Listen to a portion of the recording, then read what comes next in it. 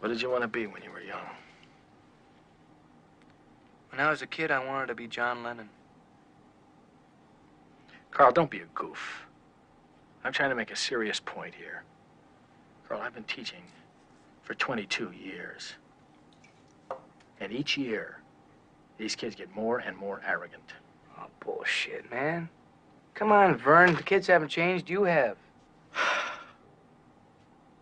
You took a teaching position because you thought it'd be fun, right? Thought you could have summer vacations off? And then you found out it was actually work. That really bummed you out. These kids turned on me. They think I'm a big fucking joke. Come on. Listen, Vern, if you were 16, what would you think of you, huh? Hey, Carl, you think I give one rat's ass what these kids think of me? Yes, I do. You think about this. When you get old, these kids, when I get old, they're gonna be running the country. Yeah? Now, this is the thought that wakes me up in the middle of the night.